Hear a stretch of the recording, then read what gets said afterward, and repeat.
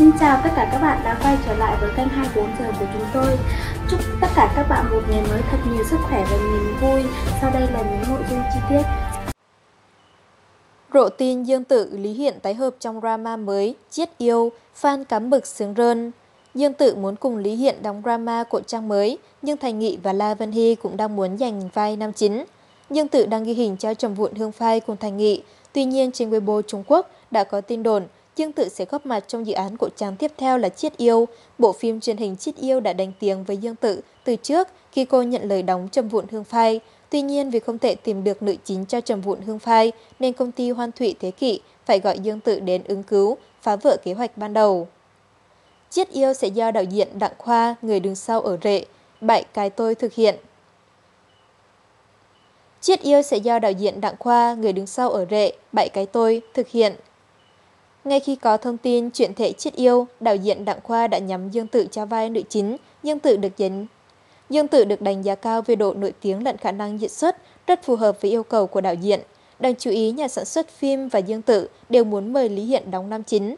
Dương Tử và Lý Hiện từng tạo nên cơn sốt với cá mực hầm mật, có lượng fan đông đảo. Nhiều khán giả vẫn ngày đêm mong chờ cặp đôi đồng niên Hàn Thương Ngôn tái hợp.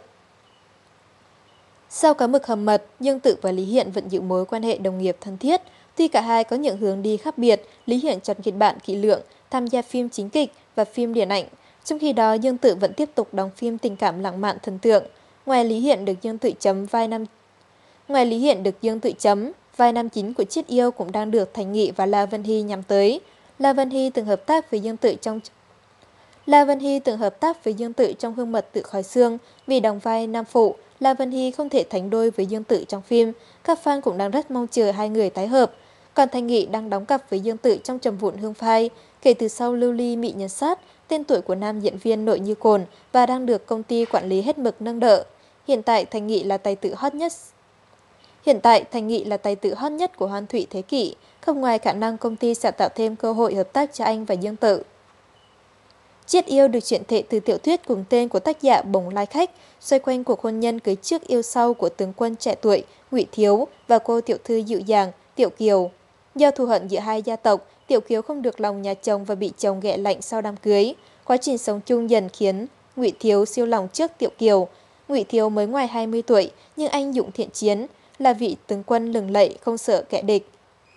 Nhưng khi về nhà lại phải cúi đầu, chịu trói trước người vợ xinh đẹp, ngọt ngào. Bộ tiểu thuyết là quá trình Ngụy Thiếu bị Tiểu Kiều chinh phục, vừa ngọt ngào, lãng mạn, vừa hài hước, gay cấn. Bản tin của chúng tôi đến đây là kết thúc.